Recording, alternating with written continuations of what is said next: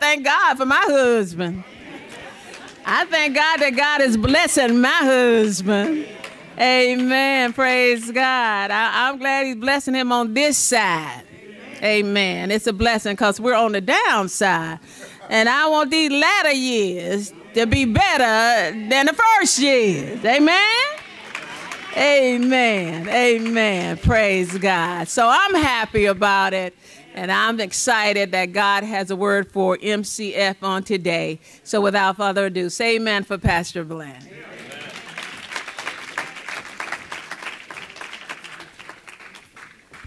If you will, get your Bibles. Let's turn to 2 Timothy.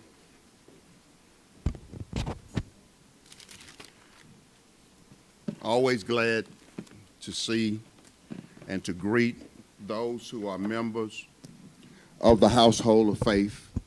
The Bible says that we are to have love one to another. And to me, Tyrone, love simply means to place your interests before mine. It's easy to say you love someone, but love is an action word. The Bible says that God so loved the world that he gave. It's hard for me to believe that you love somebody and you don't ever give them nothing. It's hard. You talk all about how you love, but when it comes time for giving and everything, it's a whole different. You love, and that's the reason that God told him. He said, "What you trying to give me stink in my nostrils." He said that your mouth, your lips say one thing, Uncle George. He said, but your heart is far from me. So then we just thank the Lord for those of the household of faith, and we thank the Lord that we don't have to try to do this alone or by ourselves.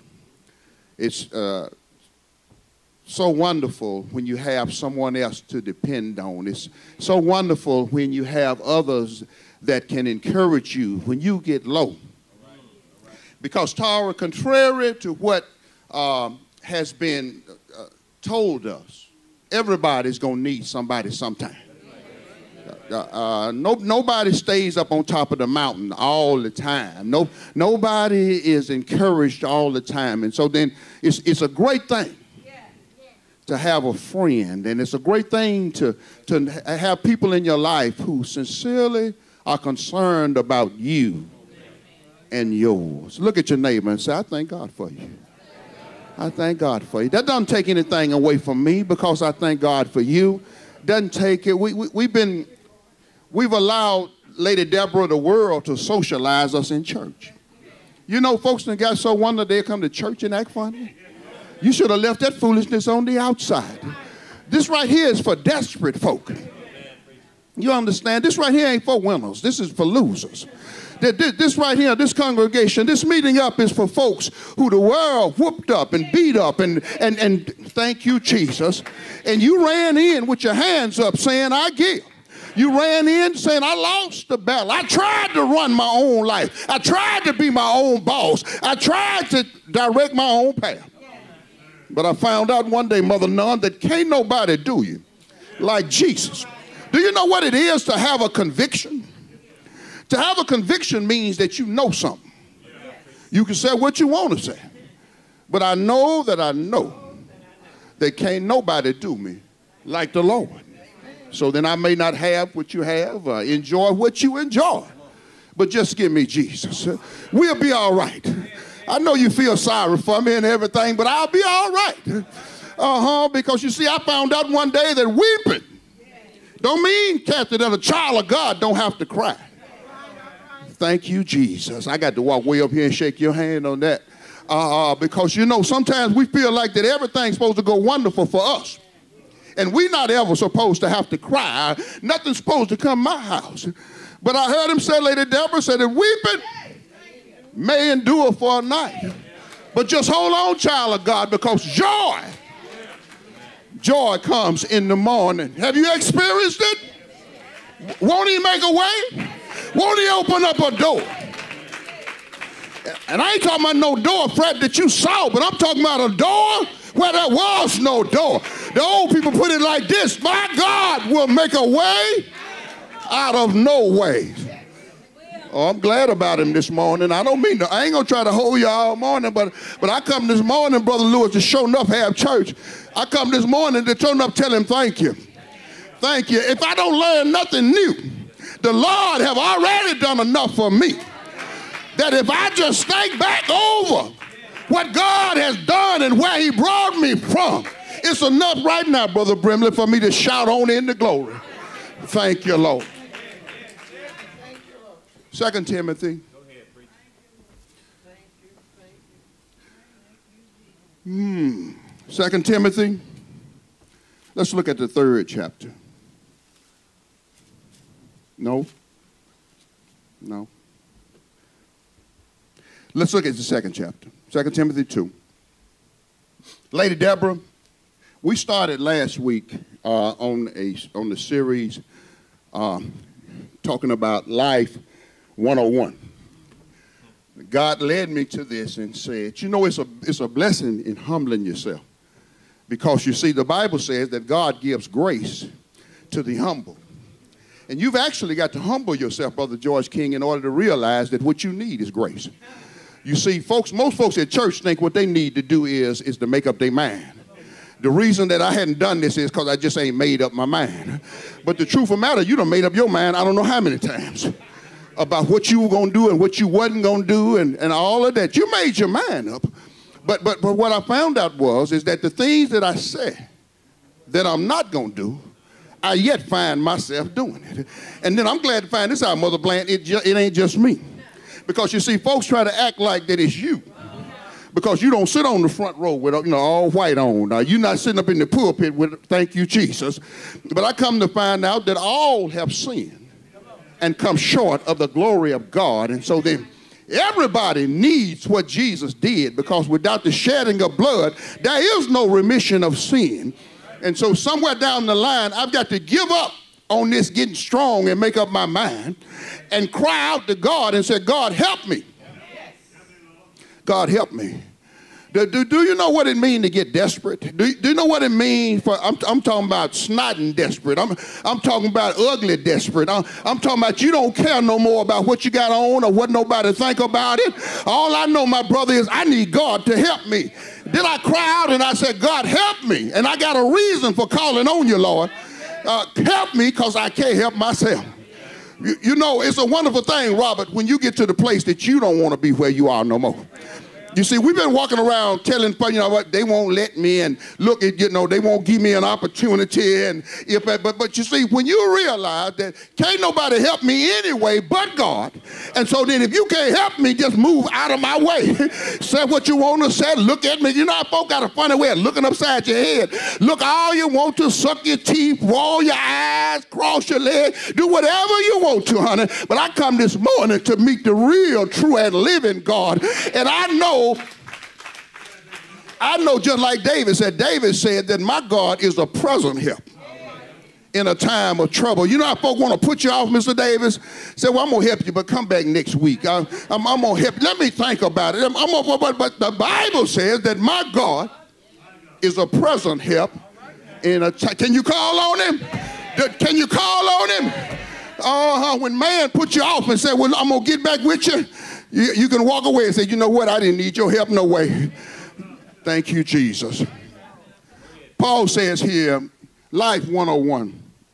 You see, life does not come necessarily with an instruction manual. And we get a lot of our instructions, Brother Alex, from the wrong people.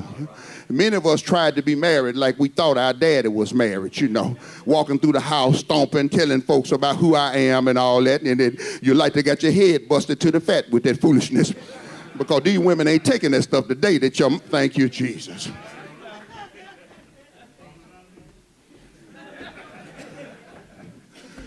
Second Timothy 2:1. The Bible says here, Paul talking to Timothy, which he characterizes Mother Nun as his son in the gospel. He says, thou, therefore, my son, be strong in the grace. Not strong in yourself, but it's something that's called grace. Grace simply means, Sherry, that God gives you something that you don't deserve. Mercy being the exact opposite of you not getting what you deserve. But now grace is when I receive something that's so wonderful that I could not acquire it or possess it on my own, but God, because of his love. Have you ever had anybody that love you? Folks that love you just give you something you know you don't deserve it. You know you ain't acted right. You know you really ain't paid them no attention. But that very person that you don't even have nothing to do with come up and just give you what you need. That was God. God, he said, to be strong in the grace. Understand that you're not dealing with man. You see, man is like this right here. If you scratch my back, I'll scratch yours. You come to my anniversary, I come to your anniversary. You put $100 in my offering, I put $100 in your offering. But God is not like man. God said at one point, if I was hungry, I wouldn't even tell you. God don't want nothing from none of us. And so I'm so glad to be at Manasseh because y'all had God just as hungry as I was. Every time I came to church, God needed this and God needed that. Then you tried to blackmail me out of me and everything. Is you trying to rob God? Thank you, Jesus. I ain't never robbed a human being. Now you telling me I'm robbing God. Robbery is different than stealing. I'm a lawyer. I know that stealing is when you ain't looking. I just come get it. But robbery means you got it in your hand and I just come take it out of your hand. Thank you, Jesus. What come to find out is that God is not making hard terms with me. God actually wants to give me something. But first, I got to quit trying to get it myself. The only thing that's ever kept me from possessing what God has is because in my self-will, I tried to go get it myself. I told God, I said, God, you go help Mother Nunn. She can't do no better. God, go help Brother Lewis. But I got this right here. I can take care of it. So God had to let me go in my own strength. God had to let me make shipwreck. God had to let me go all the way down to the bottom so that just before I drowned, just before I was gone, I cried out from the depths of my soul and said, Lord, help me. And when I cried, from the depths, my brother, then God heard my cry. And from the depths, he pulled me up and put me up on a rock to stay. And what I love about that is that many times you're around people who don't really rejoice in the fact that you are doing better. Many times it hurt folk because they thought that you wasn't going to never be nothing. Many times it hurt folk because they thought you never would get it right. But what I like about the Lord said that I lifted you up out the muck and the mire. They didn't get you up out of it. And so what you have to do is, Mother Bland, you have to get over this thing about wanting folk to be happy for you. You have to understand, and that's the reason that David said, I encouraged myself. Sometimes you have to just take your hand and just begin to pat yourself on the back and tell yourself, you know what, you're doing real good. I dare you to do this right here. That when you get home, don't go right in the house. Just walk around it. Thank you, Jesus. Just walk around the house. See, because you just been going in the house. You really ain't been recognizing what God has done. Just walk around the house and look how good my God have been. You waiting on them to say it. But thank you, Jesus. You waiting on them to talk about how good that you done. But you see, God don't need. God said, he said one time, he said, if you don't praise me, the rocks will begin to cry out. Man don't praise God, but early in the morning, get up, and the sun gonna get up praising him. Listen at the birds. The little birds are talking about how good that God have been from the rising of the sun to the setting of the same. So we're just starting on this thing in Life 101. And like Lady Deborah said, you know, we in the twilight years, you know, crossing 60, heading into the end of this thing. But it's okay. It's all right. Because you see, you don't get there till you get there. I can't be where you are. I can only be where I am. And you know what? God, Life 101, there's certain lessons, there's certain basic things. And some of us are trying to be too advanced. You see, you done skipped some grades. You done skipped some grades. Now you up in trigonometry and you ain't never even took basic math. What you need to do is get a little humility. Tell the teacher the truth. Say, ma'am, I don't need to be in this class right here. I'm lost. You ever been in a class you realize you wasn't prepared? You said, they ain't prepared me for this right here. I need to go back and I need some remedial classes. Oh, now it don't feel good because you want to be in the high class. You want to be way up there. But you know what, Alexa? If I will humble myself under the mighty hand of God, in due time, God will exalt. Do you know it don't take long for God to promote you? Some of the very folk that were looking at you putting their nose up and everything, you done passed them and way on down the road. But what happened was you humbled yourself and you said, you know what, God, I don't really know how to be married. God, I don't really know how to raise these children. God, I don't really know how to come in and go out. Ain't that what Solomon said? Solomon said, you done exalted me above my brothers. You made me king over this great nation, but I ain't ready to do this. What I ask you to do, God, just teach me, God. Teach me, God, how to come in and come out. And God told Solomon, you didn't ask me for great riches. You didn't ask me for fame. All you asked me for was some good sense.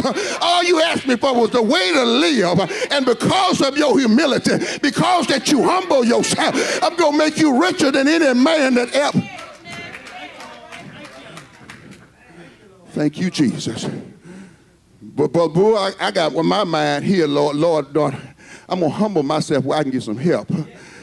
In life, 101, you can start me at the very basics, God. It's okay, because I know that in due time, you'll put me wherever you want to be. Y'all ready? He told him, be strong in the grace that is in Christ Jesus, and the things that thou hast heard of me. Now, this Timothy talking to Paul. Help me this morning, Lord. Let me just go and give my subject, y'all, because I'm set on preach. I promise to God I could be going about 90 right now, but I'm trying to stay around 30 or 40. Let me go and take my subject. Look at your neighbor. Look them right there in the eye. It's a simple subject. Just tell them, say, pass the baton. Pass the baton. Very, very simple. Pass the baton. I found out when I was watching my brother, the 440 relay, and watching all that one man didn't run the race. It wasn't the man that started, wasn't the one that went across the finish line. But he had something in his hand, which was a baton. And when he went so far, it was not his duty to go no farther. His time was over. He wasn't the one that was going, even though he started the race, he was not the one that they were going to be shouting about when he got across. But his duty was to get as fast as he could, to go as long as he could, and when he got to a certain place of the book, to pass it to the next man.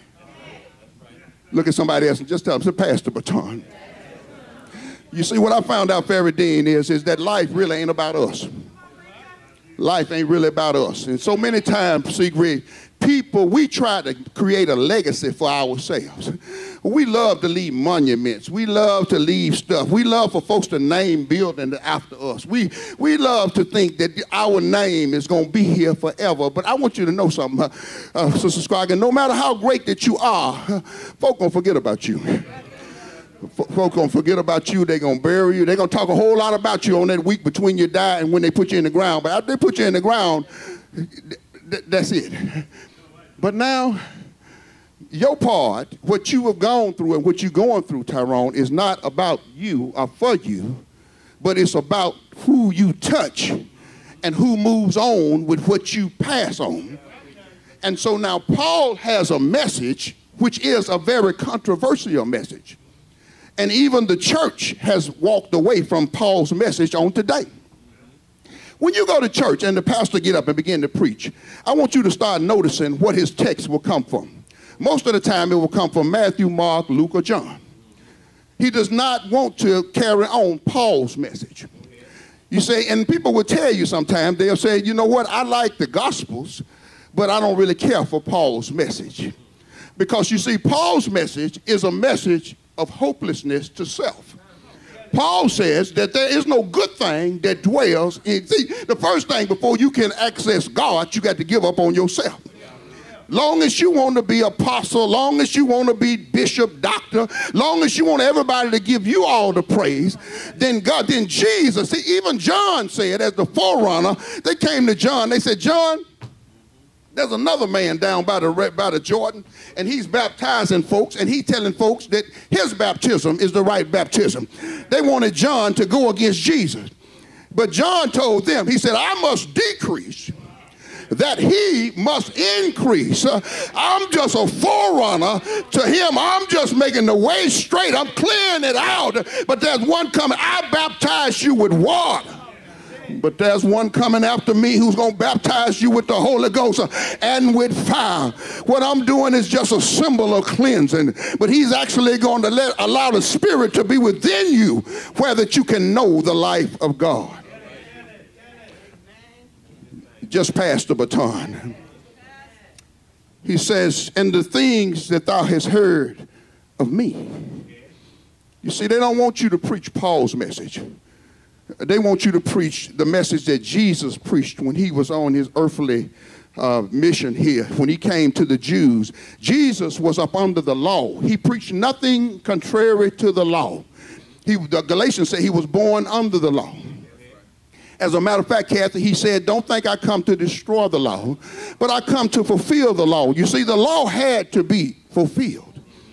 You see, as long we were married to the law, Romans the 7th chapter, as long as a man is married to someone, it's not lawful for him to be married to somebody else.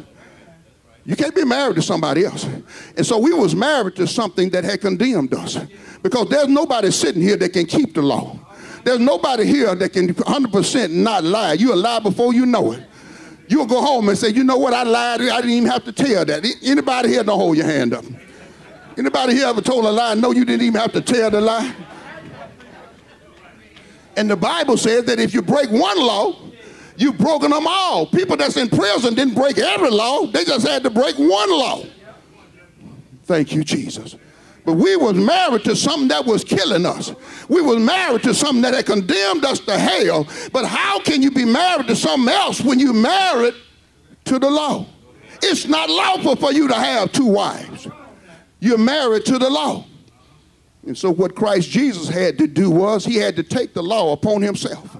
He had to perfectly keep the law. And he took the law and they nailed him to the cross. And Colossians says that when they nailed him to the cross, they nailed the law that was against us, the ordinances, the commandments, all that was against us. They nailed that to the cross as well. And I want you to know, like the Baptist preacher say, he died. He died one Friday evening. And when he died, then that made it lawful for us to be married to another. You see, if you're married to somebody and they die, woo, you be saying, thank the Lord. You go to the funeral to make sure they did. Y'all don't like the real truth. Sometimes God give you something, sometimes you go get something. Thank you, Jesus. Thank you, Lord. Some of us just have grace. Because I went to go let Lady Deborah, I sure wasn't looking for nothing. If I had got what I was looking for, y'all would have cried for me. Thank you, Jesus. Y'all so funny when y'all come to church. You must not be comfortable. I have to talk to you out on the parking lot there. But because he died, he released us from the law. And now we're free to be married to another. And so now we're no longer married to the law, but now I'm married to Christ Jesus, and we are one. So Paul came with a new message that this man, Christ Jesus, can give you liberty and give you freedom and put you in a standing that the law never could. And so what Paul is telling him, you, my mama here, stand up, buddy. Stand here. What Paul, I know it, I thank God you can still stand up. Only thing I got against you is quit spending my money. That money that you got now ain't none of your money. That's my money. So, turn that way. So no, we got to do it this way since I'm youngest. Hold it right there. All Paul is telling, no, I don't want you to say nothing. Cut it off. No, Jesus. All Paul is telling Timothy is, Timothy, don't go off on your own. Timothy, don't get yours. God has deposited some within me. And don't you let these other folks out here give you nothing. See, because there's going to come a time. Paul tells them, he said, look, he said, all in Asia have left me. They've left me. Now, what he's saying about left me? What he's saying about left me is they've left the message. They've left the message that you're saved by grace through faith. That's not of yourself. You ain't saved by the tithes that you pay. You ain't paid because you go to church. You ain't saved because you went to the anniversary, but you're saved because of the blood that Jesus shed on Calvary's cross. And that only can save you. Your good works cannot save you. Only Jesus' blood. And so that was the message that Paul was trying to get to Timothy. Because he said, all the rest of these folks done left me. Demas have forsaken me because he loved this present world. But that was in the first chapter, Lisa. But over in the 4th chapter, he gave him some even worse news. He said, not only have they left me, they're going to leave you. He said they're gonna heap to themselves teachers telling them. That's like, don't bother these folk about where they go to church. They're going right where they want to go. They're hearing what they want to hear.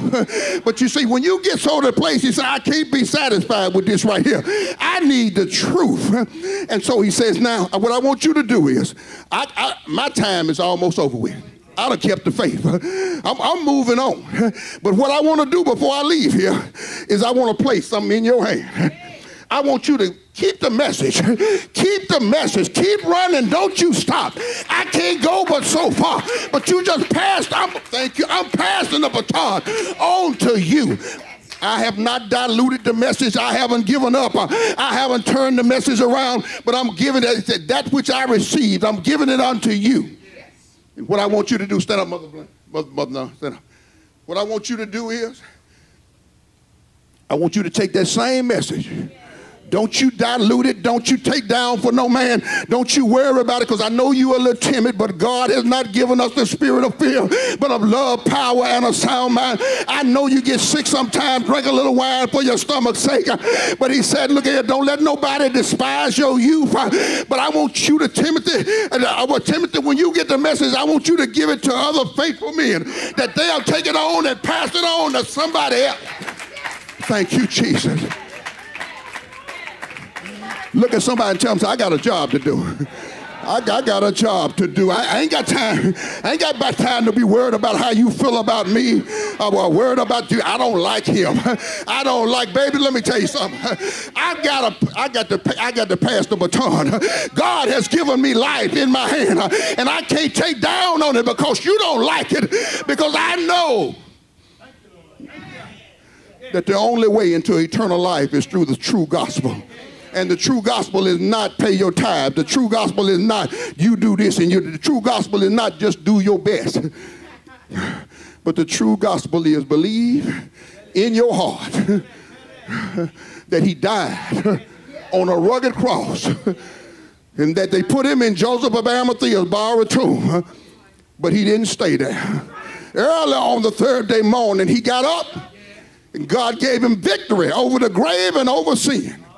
The Bible says that he himself purged us. Pass the baton. Life 101. You see, you can get so caught up in you. You ever been there?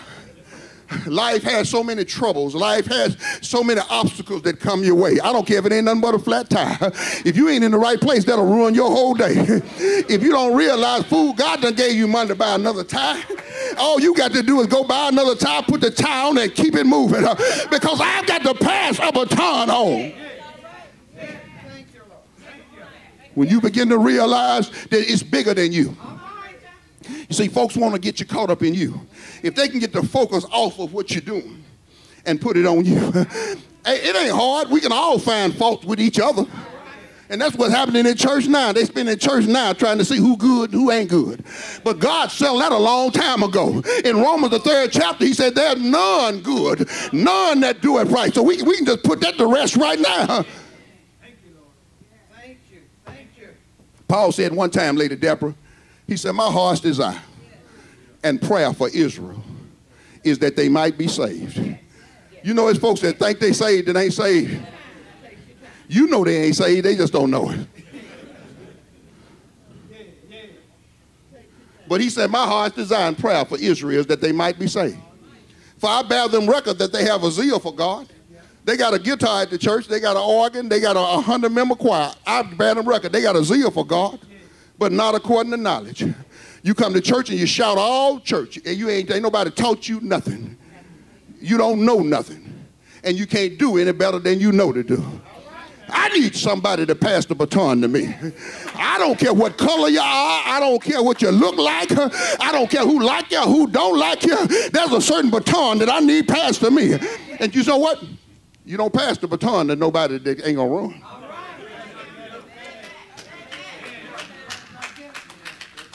Oh, no. I done run and sweated and trained, and I done put out all this effort, and you think I'm going to put the baton in your hand? But God got to find the right one. God got to find the right one that I know, honey, they don't like you, they don't think nothing of you, but if I put it in your hand, if I put it in your hand, you're going to take it on. Just pass the baton. Life 101, this ain't nothing complicated. This is just me realizing what my purpose is. My purpose is not to see how many cars I can get, how many houses I can acquire. Because when you leave here, they ain't putting none of them houses in that thing.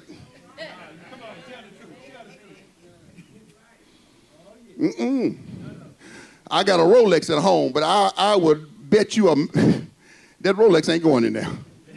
They might put it on my arm, you know, why to make y'all think. But right when they get ready to put it, I know Lady Deborah going to say, hold on just a minute.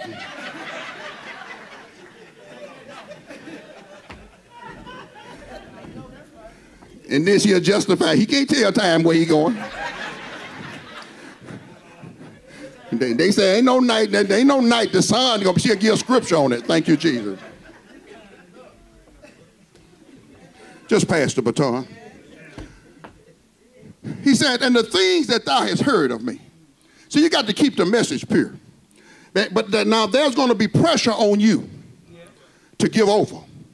Because as he said, now if you go back up to chapter 1, what we preached about last week, he said, now all them, in verse 15, this thou knowest, that all they which are in Asia be turned away from me.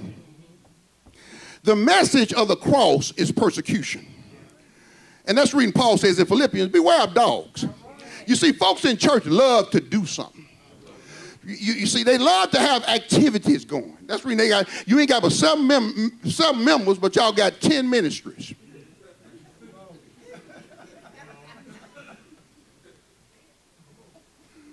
Ain't but 7 members, but y'all going to church 7 days a week. The children don't know them. Then they wonder why when the child gets 17 or 18 years old and everything, that they down in juvenile and everything because you wasn't raising your child. You sitting up in church. And you up in church just jumping and shouting and you ain't learned nothing. You don't know the 12 tribes. You don't even know. It always tripped me out when they asked me, so what's the name of your church? I said, Manasseh Christian Fellowship. What's that? How long you been going to church? How long y'all been going to Bible study? And y'all never came across the 12 tribes, the half tribe, Manasseh, Joseph, none of that? No, they haven't. Because they ain't passing no baton. And that's the reason if God gives you the baton. Now, nobody passes the baton except the person who gets it. The people that's up in the stands and everything, they don't get to pass the baton. But if God has put something within you, you have a duty to pass that on to the next generation. So Paul says here, Paul never asked them, Sister Davis, to build a monument to him. Paul never asked them that when I'm gone, I want y'all to name a church after me, which they have named a whole lot after him. It's a St. Paul on almost everything. Paul never asked them to do anything for him. Paul says, what I want you to do is that the message that I have given you, I want you to pass this on. Now, watch the kind of people that he wants you to pass it to. Commit thou to faithful men. You see, brother Lacey, I'm way over here. I can go shake your hand. I'm the pastor. I can do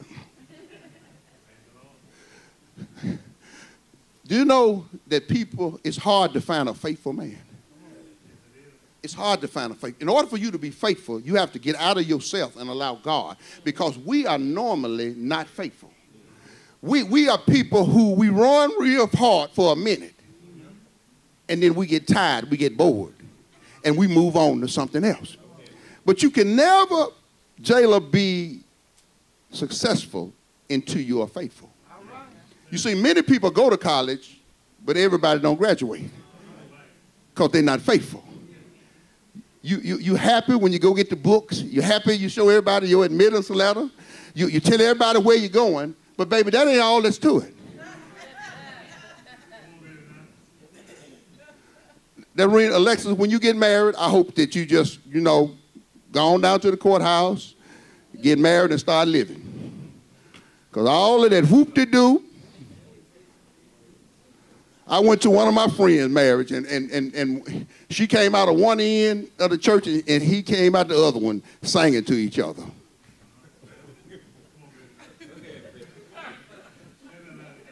They wasn't together much longer than the song.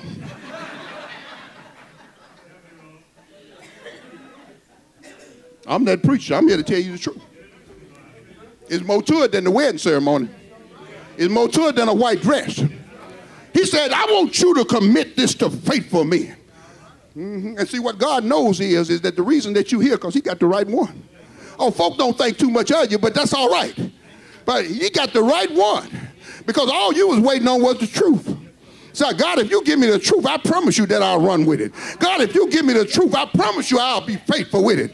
Because have you ever been in this shape right here, where you found yourself falling down and you found yourself living worse than folks that ain't saved? You found yourself doing stuff that folks don't even know Jesus do. You find yourself confused and say, you ask the Lord yourself, you tell God, you say, God, I know I love you. God, I know that you did something in my life. I know you changed me. I know, God, that it was you. And I don't know why that I can't do no better. And when you get to that point, you see, but God is getting you to the point where you'll give up on yourself. Because you see, you came to church and they told you that all you got to do is just do this and do that and do that. And you tried to do that, but you wasn't able to keep it. And when you wasn't able to do it, then you became discouraged. Then you became despondent. And you see, you was judging your inside by other folks outside. You see, people always look like they're doing better than you because you don't know the real story. If you really knew the story, you'd realize they ain't doing no better than you doing. Most of the churches that folks go to see free, that the people out here stay married, the pastor can't stay married. No, next thing you know, that the person that was sitting next to you, now they sitting next to him.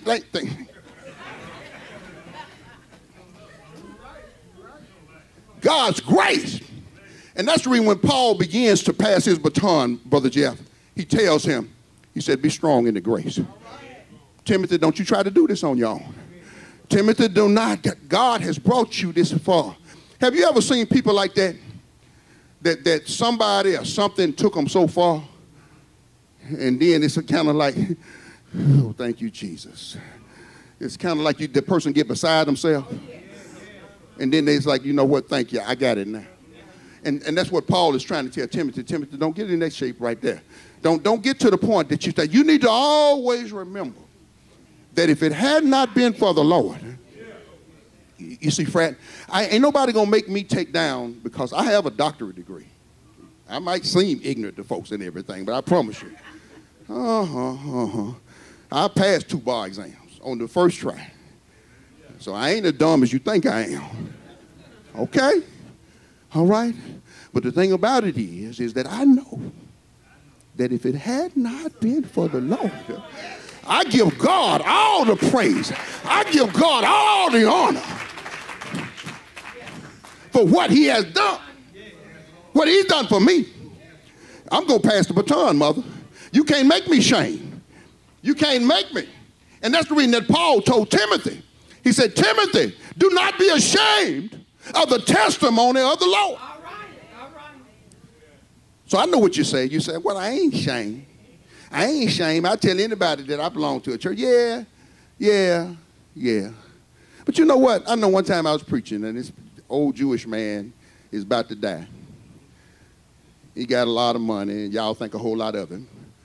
But I told the truth, and I could feel the spirit that was on y'all. You see, because they don't believe in Jesus. They don't believe Jesus is the only way to be saved. And you know, a lot of smart folk don't believe that. And when I said that, I said, you know what? I thank God for him. He's a good man. But I sure feel sorry for him because in hell, he's going to lift up his eyes. Y'all, you should have seen how folks.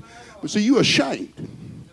You see, you're ashamed of the testimony of Jesus Christ because Christ Jesus' testimony is this right here. Ain't no couple of ways to be saved. Ain't no other way. I'm going to pass the baton. You see, because when you start talking out both sides of your neck, you confuse folks. When you're over here at church, you're talking about Jesus, Jesus, Jesus. But when you get around the educated folk, when you get around the folks of influence, you say, well, you know, we all got one father, and there's more ways to Memphis than going up 61 and whatever. You're ashamed, because when you stand flat-footed, Brother Davis, and you tell them, I don't care how much money you got, I don't care how much people think about you, except you believe on the death, burial, and resurrection, in hell you'll lift up your eyes. And I'm not saying that because I'm condemning you. I'm saying it because I was passed the baton, and I've got to pass.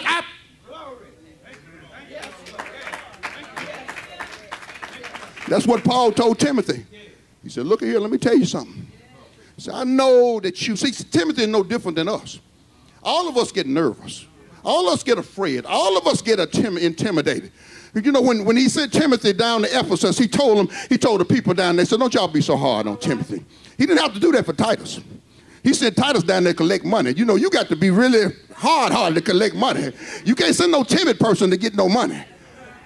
But he had to look out for Timothy. He told Timothy, he said, don't let them despise your youth.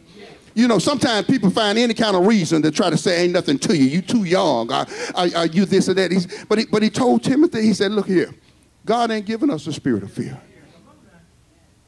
You know, I can just imagine in my mind, but Jeff, you know, you coach track, you know a lot more about this than I do. But I can imagine here a guy is sitting there and he waiting on the last leg.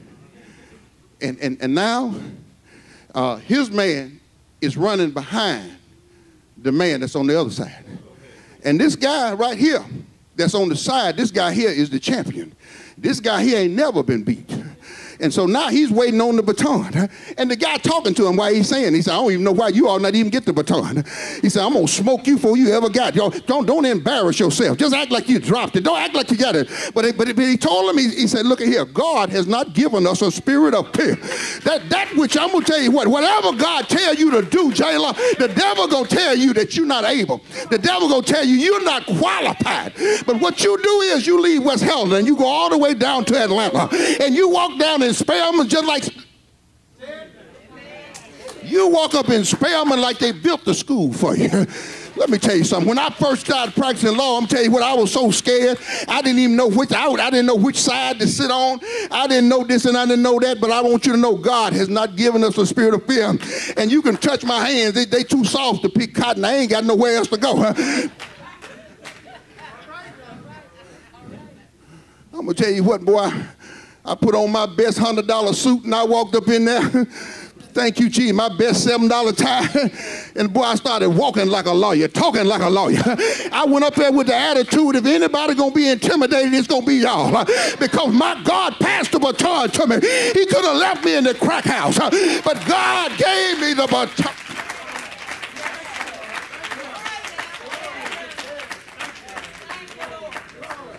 I can't preach no more. Clap your hands. Building a bill, and we've got to get the attitude, and our people once had this attitude. You hear me, Sister Scroggin? We once had the attitude, and maybe we don't have what we used to have. Maybe we're not able to do. Mama walked around with holes in her slip in order for you to be able to buy a dollar band book.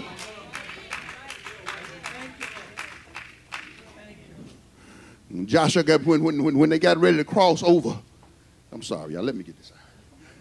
When Joshua and them got ready to cross over after being in the wilderness for so long, he told them, said, hold on, said, put 12 stones down here. And he asked him, he said, what meaneth these stones? Because you see, Moses had just passed the baton off to Joshua. Moses said, look at here, I got to die. I can't go over. This right here won't make it over in the promised land. There's a change of seasons, and you got to know when the seasons change. So put these 12 stones in there, and when your children ask, better pass the baton to your children. Don't you let these Negroes make you shame about what you went through. If you'll tell your children the truth, they'll be equipped for the future. But you don't put them in a fantasy land, making them think that you ain't never had no troubles, making them think that you didn't never go through nothing. You tell your parents, your children the truth. If when you was coming up, I know y'all ain't gonna like this right here, but I'm this preacher. You ain't got to do nothing for me. if when you was coming up, you messed around and you were promiscuous, you got a venereal disease. Your child grown now. Sit down and talk with your child and tell your child the truth. If your child only knew the journey, they would know that they are not bad. They will know that whatever they're going through, they can overcome it. But you have painted this picture. Pass the baton on to them. Give them the truth. God gonna sustain you. These folks ain't gonna do nothing for you no way.